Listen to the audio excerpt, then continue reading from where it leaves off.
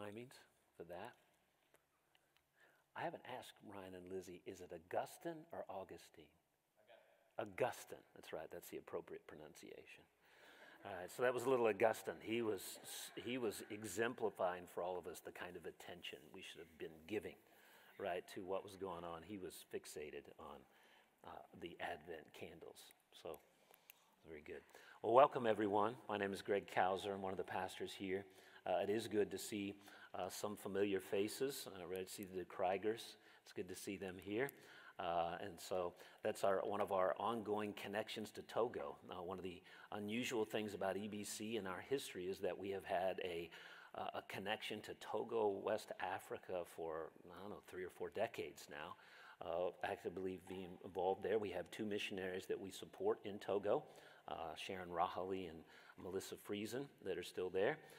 So we've had also a long-term connection with medical missions in particular, and the Pivesons are here as a part of that. Sharon and Melissa are both nurses in 2 different hospitals in Mongo, even though Sharon right now is serving up in Mongo in nurses training. So we've had a foothold in Africa and in Bangladesh and different areas where we have been involved as a church. It's good to see the Pivesons today and the Kreigers, and I often pray regularly for Melissa and Sharon and their mission and what they're doing there. Well, today we're going to be in an unusual passage when it comes to Christmas passages. I want you to turn to 1 Timothy. 1 Timothy chapter 1. Any of you that know me and have been around for a long time, you know that I love 1 and 2 Timothy and Titus, and somebody might say, of course, Greg would find some Christmas passage in 1 Timothy, right? Because everything is in 1 Timothy or 2 Timothy or Titus. But it truly is a Christmas passage, and one that in another venue I was asked to write a little devotional with regards to this, and it just spurred my thinking to make it the focus of what we were going to talk about today. I hope that indeed you're enjoying this season. I know for Ron and I, we're in the process of a transition. Many of you know we sold our home and we're moving to another home, but we're in a rental home in the in-between. Ron and I have never owned a house that didn't need significant work. Oops, I just died here. I'll yell. I don't think so. Want me to just use the handheld mic? Want me to use the handheld? Hello? Okay, there we go. We're back. All right. So, okay. So we're in the midst of a transition ourselves, and so we feel like we're in chaos right here in the moment in our Christmas celebrations. I told Rana I hadn't really even thought too much about it being Christmas. So it was nice to get in the car this morning, listen to some Christmas music, and come to church and sing some, because I've just kind of had too many other things that have kind of drowned out the season. I'm still finishing up my semester as a professor at Cedarville, and I still have to inflict some grades on some students beginning this week. So I still have some Greek finals to grade and some papers to grade. So I have some busy week ahead of me. But I'm looking forward to actually getting a break and sitting back and enjoying this season and thinking about this time of year. But I know for many of you it's very similar. You're busy buying gifts, or busy making plans to travel, or thinking through the kind of dynamics of what your celebrations will be. And of course for us, our society and our culture does not want us to give time for God to intrude into those celebrations. And so today we want to give time to reflect on the fact that the reason why, and even a small little grace and a little bit of an echo of a past, is that our culture still gives us space to celebrate it, even though it's become more and more of a contentious moment. But for us as Christians, it should be something that we enter into with real delight and joy, and with a sense of relief and hope as we come to the time of Advent. You know, one of the things about stories that everybody loves is they love rescue stories, plots that involve some hero rescuing people that are in peril. And I, in particular, I loved when I was growing up watching Westerns. And I would see that. And one of the classic Western plots centers around this little town that's dominated by these outlaws. usually a bad gang of people run by a bad person. So they kill, they rob, they threaten, they abuse the people of the town, and the people cower in fear. There's always, right, a few heroic people, a few bold souls who try to throw off the bad guys, but inevitably they get crushed and get overwhelmed. And so at the heart of the plot is somebody going to show up? Is there going to be a gunfighter, a marshal, somebody who's going to show up? And for me, a lot of those times when I was young was, will John Wayne finally show up to deliver the people, right? He was one of those characters that was often the guy who showed up to deliver the people. And you're waiting, and just when it looks like all hope is gone, the hero rides onto the scene. He fights all the bad guys, and then the innocent are protected, the bad guys are judged, and all things are right in the world, right, when you think about that.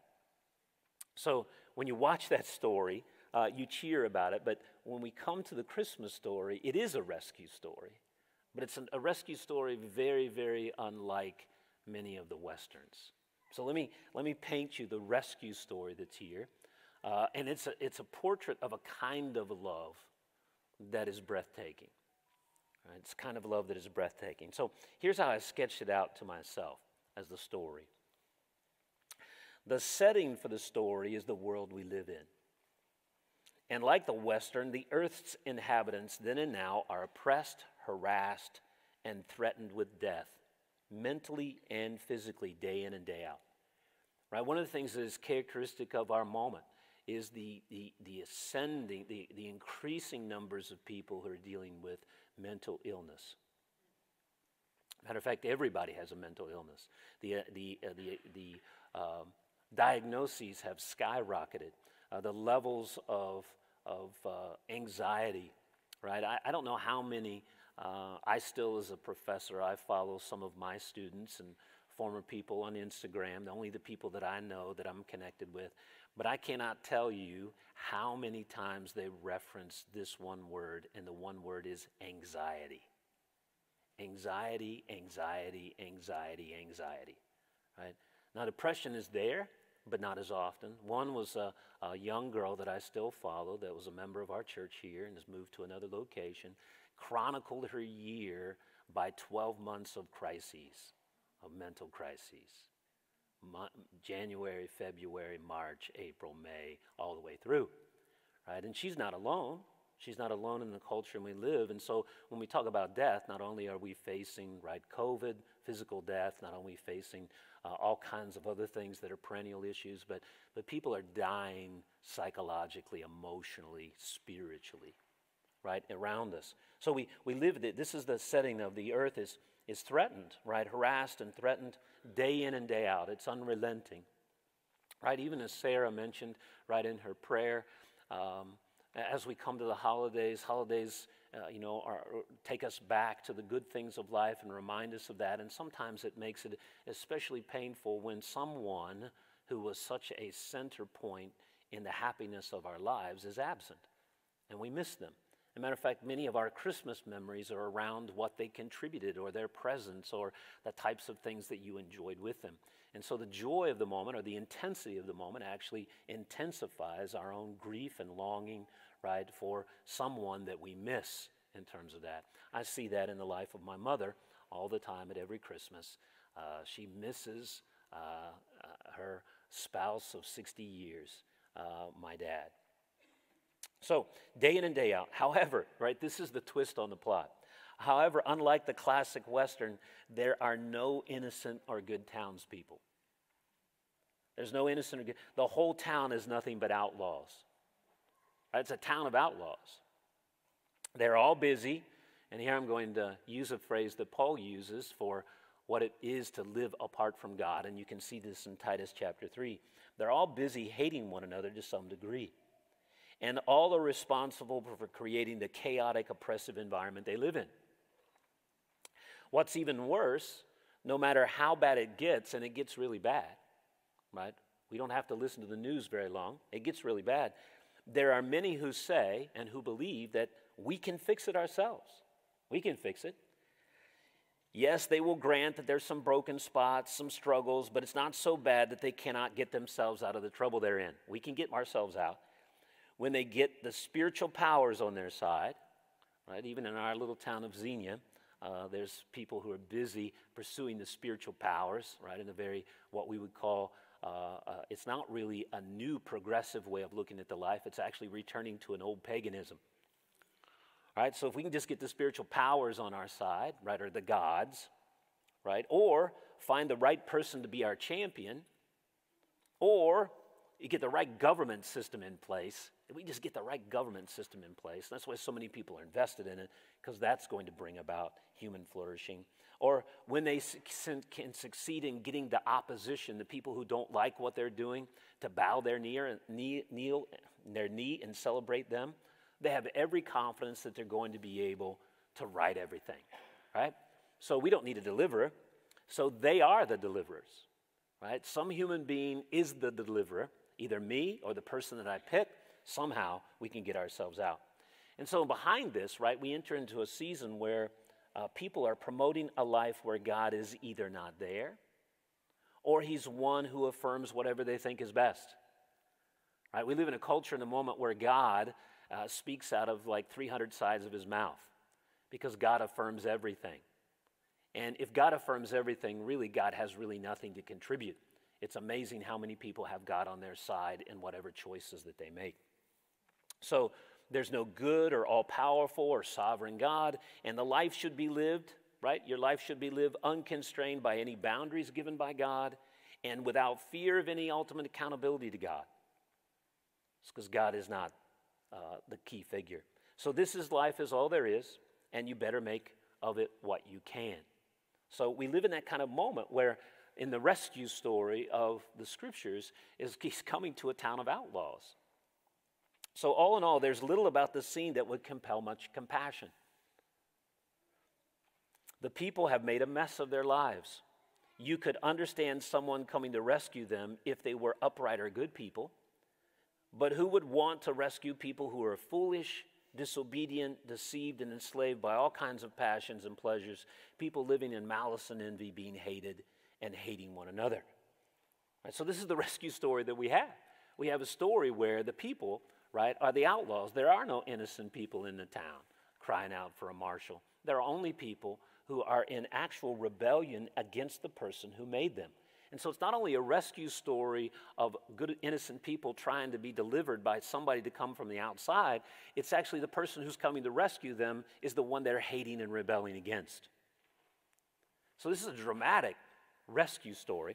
And this is the one that we enter into when we read the passage in 1 Timothy chapter 1, verses 12 to 17. And Paul is telling the story as a former outlaw. He's telling the story as a former outlaw. He's speaking about from the past. As a matter of fact, he's going to describe himself in very graphic terms, right? And I just want to say this to us as we think about Paul, right? When Paul, he's very famous for the idea of speaking himself as the chief of sinners. And somebody said, well, that's kind of hyperbole, right? Put myself at the top of the heap, right? The best of the worst, if you want to put it that way. But some of us, we need to think very clearly about who Paul was and what his past was like. He's going to use a term that describes himself as a violent man. And it's a term that's often associated with someone who's willing to shed blood. And so Paul was literally a man who had blood on his hands, right? Many of you remember, right, the first time that Paul shows up in Scripture is where? Remember him? Yeah, it's at Stephen's stoning, right? Stephen was the first Christian after Jesus, the first Christian to be killed for his faith in Jesus. And Stephen was not killed by a group of strangers who didn't know him. Stephen was very likely killed by the people that he went to synagogue with, the people who knew him by name, because they had rejected the Messiah that he embraced. And when they killed him, they stoned him, right? And when you stone someone, and Paul, of course, shows up there the first time, Saul, who shows up there, and he's holding the cloaks of people. He's assenting to and facilitating the killing of Stephen in the most brutal public kind of way. So Stephen's sitting there, right? The famous scene, you can read about it in Acts chapter 7. He's sitting there praying and asking God's mercy on the people who are killing him. And they're standing over him in close proximity, picking up large stones and crushing the life out of him. right, by a communal judgment. Right? And Paul is there. And then Paul, right, when he meets Jesus, he's on the road to Damascus, and Paul is busy hounding Christians door to door to try to bring them to their knees and crush this movement that he sees as a blasphemous misrepresentation of the God that he serves. Right? So Paul says in Galatians chapter 1, I tried the fullest of my ability. I tried to destroy the church. I tried to destroy it. Right? So when Paul speaks here, he speaks from a person that literally, right, he's got blood on his hands as he speaks here. So would you stand with me, and we're going to read this passage together in 1 Timothy chapter 1, verses 12 through 17. And we want to look at it in terms of the portrait of the love of God that is painted in 1 Timothy 1, 12 to 17. So here's begin, verse 12. I thank Christ Jesus our Lord, who has given me strength, that he considered me trustworthy, appointing me to his service. Even though I was once a blasphemer and a persecutor and a violent man, I was shown mercy because I acted in ignorance and unbelief. The grace of our Lord was poured out on me abundantly, along with the faith and love that are in Christ Jesus. Here is a trustworthy saying that deserves full acceptance. Christ Jesus came into the world to save sinners, of whom I am the worst.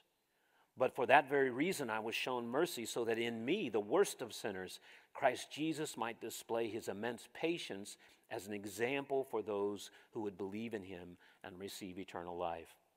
Now to the King eternal, immortal, invisible, the only God, be honor and glory forever and ever. Amen. May the Lord add his blessing to the reading of his word. You may be seated.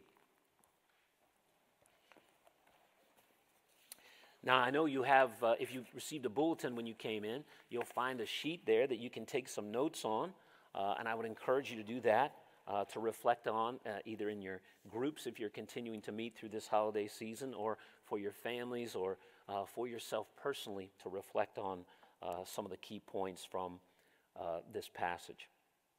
So we're talking here now about Christ's coming, and we're going to center, right, the Christmas verse is right here in verse 15. Christ Jesus came into the world to save sinners. Okay, so we want to talk a little bit about what we see here. Now, if you notice, if you look at this passage, I want to see a couple things. One of the things that's important always, right, this is the Bible side, teacher side of me, is always to pay attention to the surroundings, right? Pay attention to what's around it.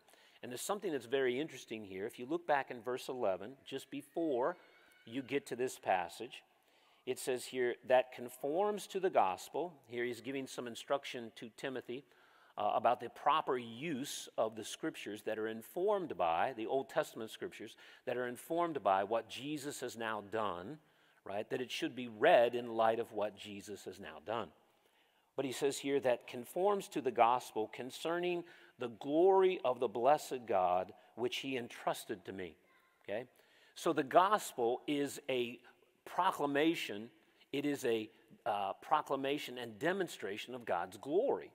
And it's not surprising then that he ends the passage in verse 17 with a doxology, which is a little praise statement that celebrates God's character and his glory. So Paul uses glory here to talk about the sum total of God's excellencies, his character. So the gospel, he wants to say, is a declaration of God's excellencies, his character. You get to see God's character displayed when you hear the story of the gospel. So it gives us a portrait of God in his heart. So everything that he's going to say, and this is our first point in our little outline here, is everything that he's going to talk about, he's going to talk about God's plan. This is God's plan. It's part of God's plan. So Jesus' coming wasn't something that was on his own. It wasn't something that he just decided on himself, right? It wasn't something that he was forced to do by some other entity, but it was God's plan. And throughout all of Scripture, if you read the Gospels, Matthew, Mark, Luke, and John, one of the things you're always going to find Jesus saying over and over and over again is that I have come to do the Father's will. I have come to do the Father's will. Everything that Jesus did was governed by him coming Everything in his life was governed by the timing of his ministry, the nature of his ministry, the goal of his ministry. Everything that he did was a part of God's plan, right? So Jesus, you'll find him, and the Gospel of Luke emphasizes this most. He used this little word, everything. Jesus always is saying, I have to do this. This must be done. And the first time that Luke uses that is when Jesus is in the temple, right, as this kind of, he seems to be this little full of himself young man at the age of 12, right? And he's sitting there dialoguing with the rabbis, having a conversation with them. The backstory is, of course, his mom and dad have moved off about a day's journey or more, and they thought Jesus is playing with the rest of the family, and then they discover he's not anywhere to be found. And then Mary's just a little freaked out because she's lost the Son of God, which is a little, a little disturbing. Like Joseph, we've lost the Son of God, right? That's a little disturbing. And so they make their way back. They find Jesus having this conversation. And then Jesus says this, which seems like if I was in a British environment, I'd say a cheeky comment, right? A little sassy comment that he seems to make to Mary when he says, Mom, right, didn't you know I had to be about my Father's business? Right? Now, if I'd said, I never tried that on my dad when I was young, right? Tried to get out of some responsibility and say, hey, Dad, didn't you know I had to be about my Father's business? I'm going to give you some Father's business, right? I'm going to give you some Father's business right now.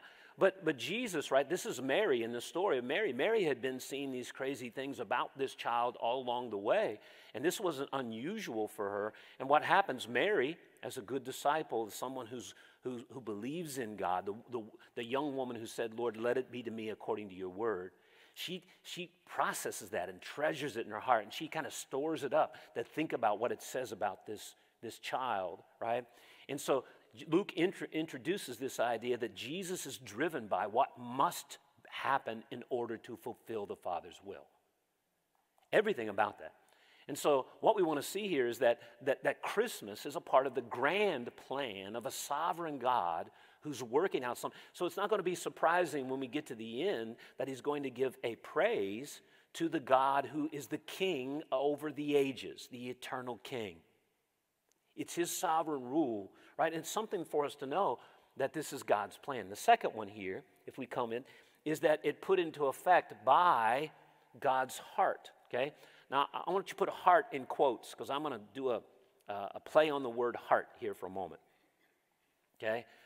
It's put into effect by God's heart, okay?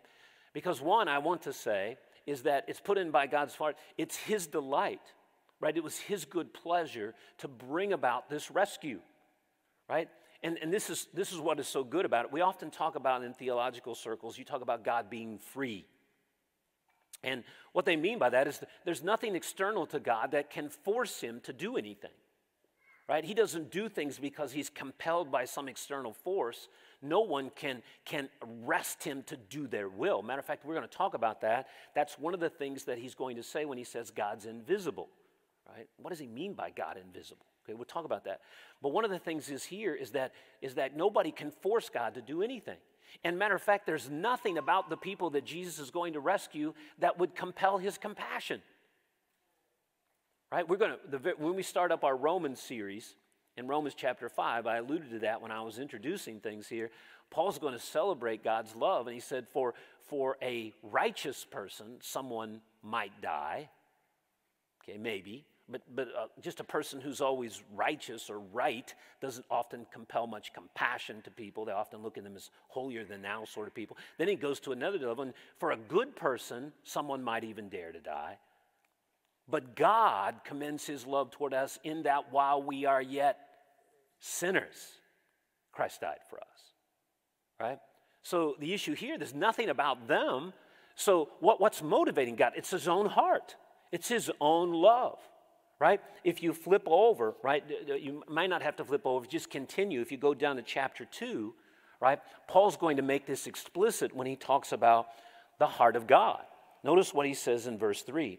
This is good and pleases God our Savior, who wants all people to be saved and come to the knowledge of truth. For there's one God and one mediator between God and mankind, the man Christ Jesus, who gave himself as a ransom, the price that was paid to deliver us from the slavery to our own willful bondage to sin.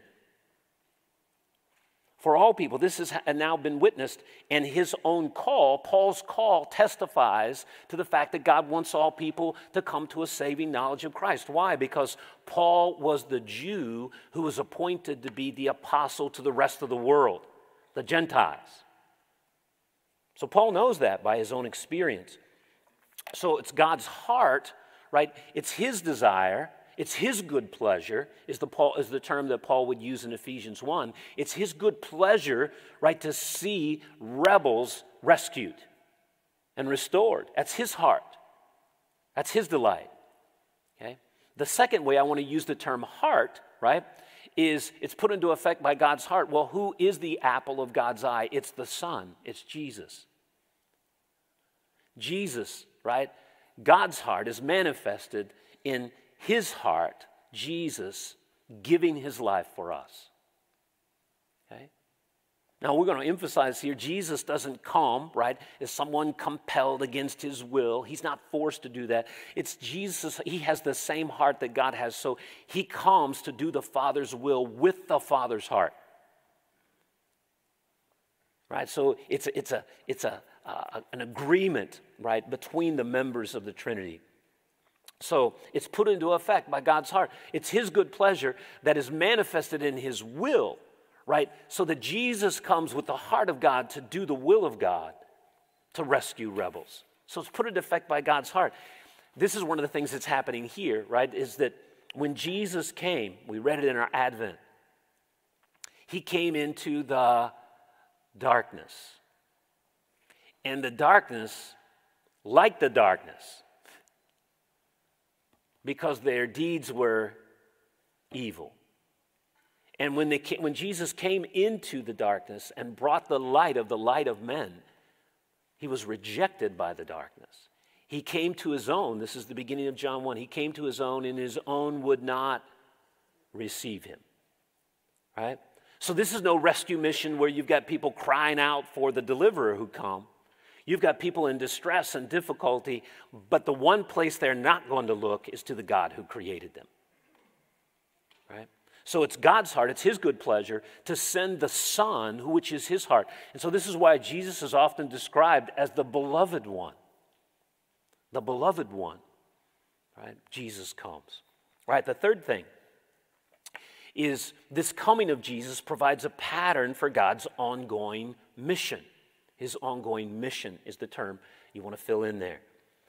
Now I want you to look here at what Paul says here about this event. Okay? Now, if you read through the scriptures, Paul never got over what God did for him. Right? He never got over it. And I say this to all of us who are followers of Jesus. There are many things in life you should never get over, and this is one you should never get over. You should never get over. And it gets richer and deeper the older you grow and the more you understand what God has done for you in Christ, who you were before Christ saved you, and what he has done for you, and what he is doing for you, and what he will do for you. Right? It's something that your wonder at it should continue to grow. It's something that you should never get over. Right? I always remember the disciples when Jesus sent them out the first time. He gave them authority to represent him, and they went out and they cast out some demons. They did some miracles. They did some things that made them authorized, showed that they were authorized representatives of the king, the cosmic king who had authority over everything. So they went out and did that, and they came back so pumped about the cool things they were able to do. And Jesus kind of puts a little kibosh on all their little celebrations and says, you know, you guys, all right, these are cool. But the thing that you should be most celebrating is that your names are written down in the book of life. After that, everything else is gravy. Everything else is etc. Right? And I say this to some of you who grew up in the church, and I say this to young people and myself, you grew up in the church, you've come to take for granted the miracle that he took you as a rebel and he made you a son. He made you a daughter. He took you that you deserved everything that God's wrath would pour out on you, and he took that into himself so that you wouldn't have to experience, and gave you life now and forever. He's taken everything that truly threatens you out of your future. He's promised you everything that you long for and have been created for will be realized, and He has provided you guidance and power by the Spirit to live into it the best we can this side of heaven. And so this is where we are. And Paul never got over it. And when you see Paul, I don't know, the book of Acts almost makes us think that every time Paul got a chance to share the gospel with somebody, he started off with his testimony. Okay? You can read about it in Acts chapter 9. You can read about it in Acts chapter 22. You can read about it in Acts chapter 26. It just goes over and over again. Every time Paul gets a chance to speak, he said, I used to be this kind of man. This is what happened to me, and I want to tell you about this Jesus. Right? And you can read about his testimony in Galatians chapter 1, 1 Timothy chapter 1, right? You can just go over and over. Paul never got over what God did for him, right? And so this is one of those things here. But Paul says there's something else at work here because he sees the hand of God in the unique role that he played. And look here in chapter 1 what he says here. He says, here is a trustworthy saying, verse 15, that deserves full acceptance. Christ Jesus came into the world to save sinners, of whom I am the worst. But for that very reason I was shown mercy, so that in me, the worst of sinners, Christ Jesus might display his immense patience as an example for those who would believe in him and receive eternal life. Okay? So Paul sees himself as a depiction of the way that God goes about saving. His own life is an illustration of why Jesus came and what he wants to do. So he recognizes that what God did in rescuing him, the worst of sinners, was intended to give a picture of the great lengths to which God has gone and continues to go to restore and reclaim rebels. Right? I was hearing Sarah talking about this Christmas season and thinking about, who in your sphere of influence does God want you to pay attention to? One of the prayers that Ron and I have been praying for ourselves this fall is we've been praying as we've now we're not walking together anymore. We're scooting together, but we're not walking together anymore. Rana broke her leg a little while ago, or actually her ankle, and so we're not doing any walking up and down the road anymore. And most of the time we're in the car together and we're praying together. But one of the things we've kept asking God over the time is, God, give us eyes to see the people in our day that you want us to pay attention to. Because we see a lot of different people in the day, right? Rana's in a classroom, multiple classrooms with different 8th graders, right, who all want to be seen, even though some of them act like they don't want to be seen, right? And so I'm with college students, I'm with people from the church. I have some elders that are extremely difficult to deal with, those kinds of things like that. But who is it that I need to see today? Because I will see some people and greet them basically, but there are other people that I need to tend to differently. There's other people that I need to not miss that they're really in a difficult way. Or there's other people that I need to listen to because they have something that God wants to say to me through them. And so I've been asking God, help us to see people. Oh, sorry, I almost fell over. And the issue that Sarah was talking about here is that, who is it at Christmas time that God wants you to see? And maybe we need to go a little bit out of our way to do that. And I want to just say to you that God went way out of his way. Way out of his way. And one of the things that's difficult, right, with outlaws, which we all were who know Jesus Christ, is that sometimes loving us was really difficult. Loving us was really difficult. But thank God for whoever it was who patiently loved us and introduced us to Jesus. Because they got the message of Paul's conversion. Because Paul was a demonstration of the unimaginable patience of God. I don't know if you pray this yourself, and I ask God not to let me use this as an excuse. But one of the things that's celebrated throughout the Old Testament over and over again is, God, I'm just so grateful that you are rich in mercy and slow to anger. God, you are rich in mercy and slow to anger. Right? David's prayer, Lord, thank you, Lord, that you do not treat us in the way our sins deserve. Right? God, thank you. Thank you, Lord, for your mercy. Thank you for your patience. Right? And sometimes, right, as we read as Paul was rebuking his contemporary Jews, sometimes we take God's patience right? His long-suffering graciousness. And then we take that as some sort of permission because apparently God didn't see or he's not going to do anything. And Paul says, don't let God's patience be neglected, right? His patience, his forbearance should turn you to repentance because he is patient and gracious. So God has gone and continues to go to great lengths to reclaim rebels. His life, Paul's life, displays God's astounding patience in withholding judgment and giving sinners grace, unmerited favor in its place. Right? Did you notice what it says about in verse 14? The grace of our Lord was poured out on me abundantly, along with faith and love that are in Christ Jesus. So this grace, right, came toward Paul, this unmerited favor, right? Grace, it wasn't something he deserved. God extended it to him while he was, right, a blasphemer, a violent man. Right? This is the kind of man he was. And so this saving favor granted him the faith to accept the truth about himself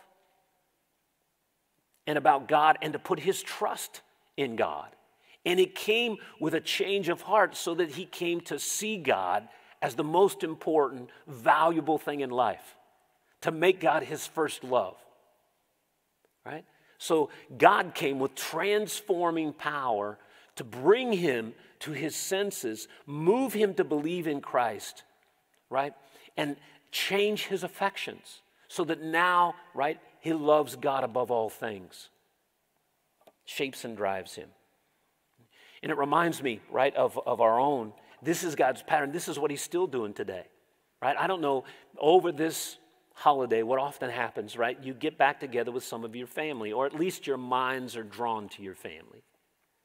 And there's always someone that maybe you've known for years and years and years, and you think, there's no hope. Or I give up. Right? I give up on them.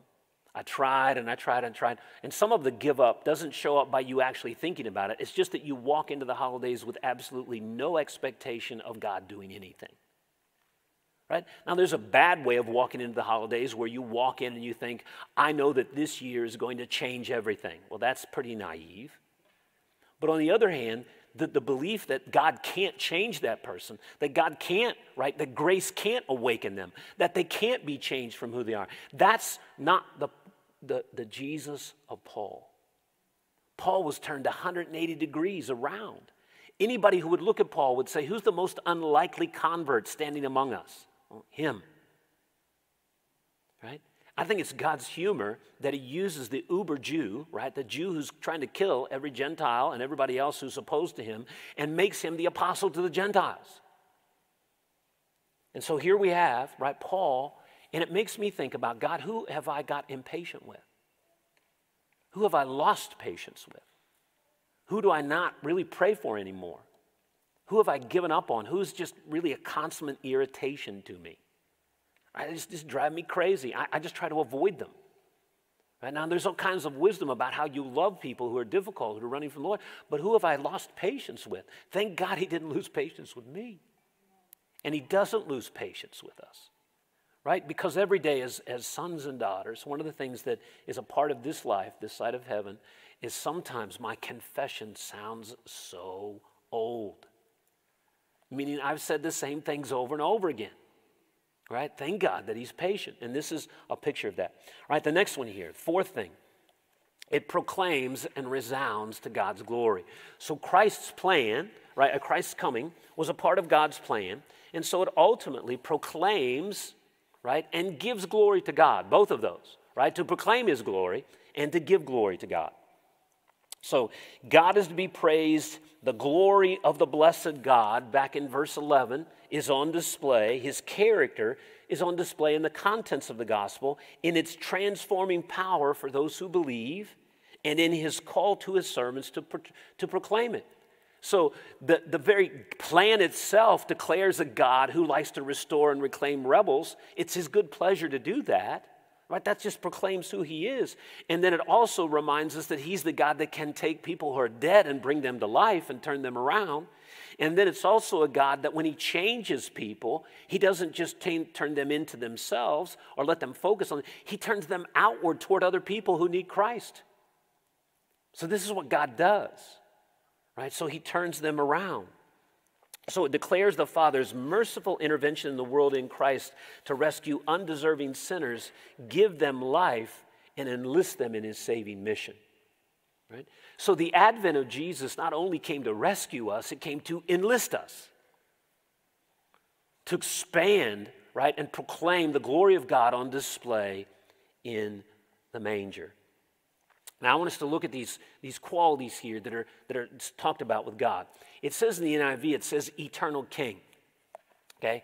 But I want you to understand that I think what Paul's talking about here is that he's king who rules over the ages. He's not talking about a quality of God as much as God's sovereignty over the periods of history. God is the ruler who governs over every period of history. And as you look through Scripture, right, God is the God who rules from creation till consummation. And so it's celebrating that God is in control because Jesus' coming, right, is something that is fulfilling a plan of redemption that was initiated by God as soon as Adam and Eve fell. Right, so the Christmas ought to remind us, right, that God's in control, that he's ruling and reigning, that his promises are secure and safe. As, on the other side, so is his judgment secure and certain. God keeps his word, and he has power to fulfill his word, and no one can thwart him. And Jesus comes into the world, of course, right, as we talked about last week, in the midst where Augustus is busy trying to expand his empire, pad his coffers, all those things. He thinks he's extending his power, he's extending his wealth, he's extending his renown, right? He's undergirding his rule. All the while, he's facilitating the plan of the God of the ages to reclaim and restore the world. Right? So this is the God who's ruling and reigning. So he's the king over the ages. Now here, he comes into a bunch of other qualities, and I want you to see those in relationship to his rule. He says, immortal, invisible, the only God be honor and glory. Right? So here we have this Savior King who rules over the ages, and it wants to say he alone is sovereign. None can challenge his rule. None can challenge his rule. He alone is sovereign. This is the only God. And then when it says immortal, what Paul's talking about here, he alone possesses immortal life. None can secure genuine life on their own terms. God is the one who grants that. So it's not talking about God's immortality. It's talking about the God who dispenses immortality, right? So when Paul talks about, when you think about our resurrection life, if you want to read about it in 1 Corinthians 15, when the mortal has put on immortality. Well, who puts that immortality on? God does. It's the fulfillment of the eternal life that he's given us. Because in the Scripture, eternal life is not primarily or even significantly never-ending life. Every human being is never-ending. What immortal, eternal life is a quality of life. It's a transformative quality of life that comes to us through belief in Jesus Christ by God's gift through the Spirit. It's what makes us new creations. It's what sets us off on a whole new trajectory, gives us new appetites, new dispositions, new future, a new calling, a new sense of purpose and meaning, right? And Jesus said, I come that you might have life and have it to the full, right? One day it's going to be consummated, and that all that is mortal is going to be made immortal. And so today we've been transformed in our inner being, right, as we see the face of Jesus, as we grow in him. One day, everything will be changed, right? This is the immortal God, right? The second thing is, he alone grants access to his presence and riches. None can see God unless he brings them into his presence, right? This is what it means by invisible. It's not talking about God's spirit quality, that his being is spiritual, if you will. It's talking about the idea that no one can gain access and see him unless God invites them into his presence. No human machinations can bring him down. Nobody can ascend up into heaven and force themselves into their presence. God is invisible, and if he doesn't allow access to his presence, no one can get to him. Right? He's above us. You only come into the presence of God by invitation. This is why one of the things we lose sight of, right?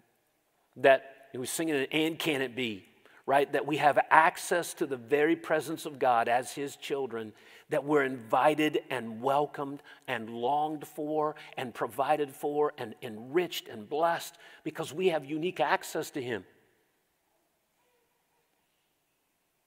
Because Jesus has taken God's wrath in Him. So we get access. God has invited us into His presence. One day, it'll be consummated where we'll be in His presence apart from any barriers. Face to face, right? The vision of the new heavens and new earth. Right? This is Eugene Peterson's paraphrase in his message, is that God moves into the neighborhood. Right? God's in the neighborhood, right? We're not talking and praying to a God we cannot see. We are in His presence with anything hindering that presence, the very design for which God created us, to enjoy Him forever in His presence. So He's an invisible God because He's the only one that gains access. And third, it says about Him three things. He's the ruler, sovereign. He's only one who possesses immortality. He's the only one who can grant access. And then Paul shows these to say that God alone has set the parameters of His saving plan, its nature and its timing, that Christ alone saves. Okay? There is salvation outside of none other because Christ is at the center of God's plan. I don't care where you read your Bible, you cannot get beyond Jesus. Okay, that's an audacious statement, but that's Jesus' own statement. There is salvation in no one other. Why? Because He is at the center of God's plan. Sinners who are lost and need to be ransomed from the sin, need to be bought out of the slave market that they themselves have put them in. Who can get them out? They can't get themselves out. They don't even want to get themselves out. God can rescue them, and only through Jesus, right? As we've said here before, there's only two ways you're going to experience God's wrath. Is either one, Jesus experiences it for you, or you experience it yourself. There are no other ways. So Jesus is the center. All right, so let me come a couple thoughts here at the end for us to think away. The Christmas season, right? I want to ask God, let us ask God to enable us by His Spirit to see the event we celebrate as Paul and the early church did. Right? So, right, this is not some hopefully simple thing to bring Christ into Christmas. That's not what I'm trying to get after. I want us that when Paul thinks about Christmas, it's a very rich, deep event for him. Okay? God enable us to center Christmas around the wonderful truth. Here, the wonderful truth that God the Father exercises His sovereign rule toward the reclamation and restoration of rebels, to restore and reclaim rebels. Christmas is a rescue mission to restore and reclaim rebels. Right? That's an important thing. I don't want to forget that. So in obedience to the Father and with the heart of the Father, Christ Jesus came into the world to save sinners. Now, many of you know this is an old thing, right? The word for sinner has a notion of missing the mark, right? Many of you have heard that. Hamartia is the Greek. This is hamartelos, is just instead of sin, it's talking about the sinner, the person shaped by sin. Or the sinner is a person who knows the mark and deliberately misses it. It's not somebody who's just like the bumbling fool who trips and falls themselves over different things. They know the mark, they miss the mark deliberately. These are the people that Christ came after, right, to reclaim sinners. His own name, right? You remember this in the story in Matthew. You will give His name Jesus, because why? He will save His people from their sins. Right? So His name indicates His mission, right?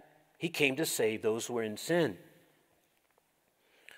So here's next thing. God save us from sentimentalizing the manger so that we fail to see the shadow of the cross over the cradle. The shadow of the cross over the cradle. Right? It's a sweet story. We love to recount the story. We have wonderful, wonderful ways of adoring it. We love the beautiful Christmas decorations. right? And all those things are good. There's nothing wrong with those. But we need to put Philippians 2 back into the Christmas story, right? Philippians 2 tells the story of what a humbling humiliation the cradle was of Jesus, right? This was the Son of God who did not consider equality with God something to be grasped after, to challenge God's authority, but instead, right, he took on the form of a human. And he became obedient to God even to the point of death, and not just death, but death on a cross. That's the story of Christmas, is the God's heart on display in going to the uttermost to reclaim rebels. That's you and me. That's what he did. May our hearts know the relief and delight of a spirit-empowered grasp. That's the term. A spirit-empowered grasp of the truth that the sinners for which Christ came included you and me, some of the worst of the lot. Right? Now, here's what I know. This is nothing new, right? You go through the Christmas story. If you're here today and you've heard something new, you just haven't been around church for very much. There's nothing, I haven't said anything that somebody's going to, if you do walk away half the time and say, I've never heard that before, you should just raise a red flag and say it's probably not true, right? If I come up with something that the church has never come up with for 2,000 years, right? That's not a good indicator, right? So you're hearing things that you've heard over and over again. It's the same dilemma that we have, but one of the effects of the fall, right, one of the images in G.K. Chesterton that I love so much, is that he thinks about that heaven, when you get to heaven, one of the images that he creates of heaven is the image that you get with a little child, right? If you've ever not been wise, I'm speaking as a guy here at the moment. You walk into a group of little children, say they're 2, 3, 4, 5 years old, and you grab one of them and start spinning them around, right? You grab them, you spin them around, you let them down, and you enjoy while they go stumble off and fall down, right? And then what do they want to do? What's the very next word out of their mouth? Again. And you can again, and you have to end it. You have to distract them because they're just going to keep on going. And then if you got 4 or 5 more kids, they're going me, right? And they're all jumping in. And finally, you've lost your marbles and you're down on the ground. And you're saying, I've got to do something else, right? In terms of that, and the thing about a child. That's something that you see there at that moment is that the same thing is equally enjoyable every time I do it. And there's something about the fall that takes deep, rich truths and moves us to get over them somehow, instead of just delighting in them over and over and over and over again. As a matter of fact, the more you return to them by the Spirit's power, the richer they get. The sweeter they get, maybe the more they produce tears or delight, right? Or the impulse to tell somebody about it. Oh man, that's so good, I got to tell somebody about it.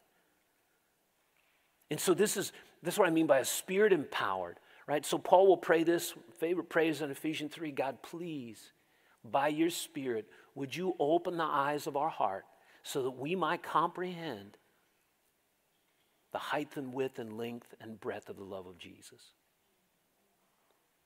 Right? Could God help us to get back inside of, right, the depth of what God has done for us in Christ. And then finally, as this wonderful truth of God's love in Christ reverberates in our souls, may it swell up and pour forth from our lives in joy-filled service and witness.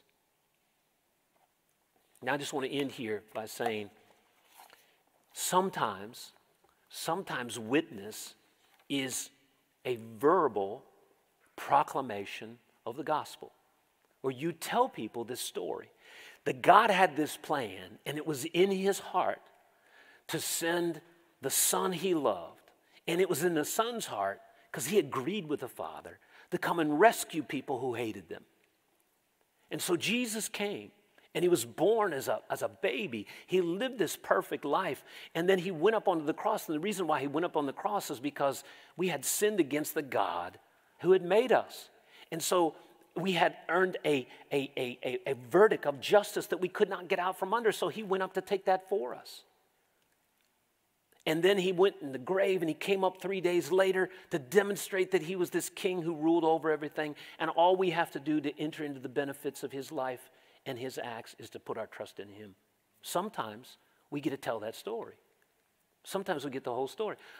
Pastor Steve was talking about how little Evie convicted him the other day, where he walked into a particular environment. We'll get into all the particulars. I'm telling Steve's story here.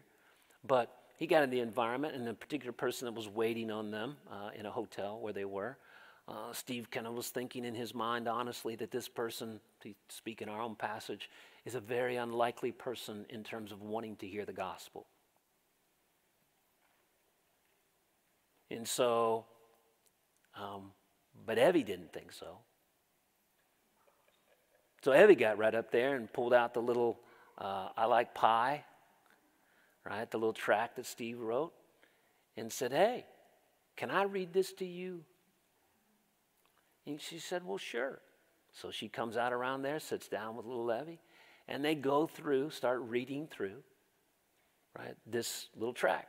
And right in the middle of it, so get Steve's story, well, he can correct me afterwards, but right in the middle of it, right, something happens. She has to go back to the desk, do some things. She does it, and Steve's suspicion was that would be the end of it, but instead, just as soon as she was finished, she came right back out and let Evie finish her story.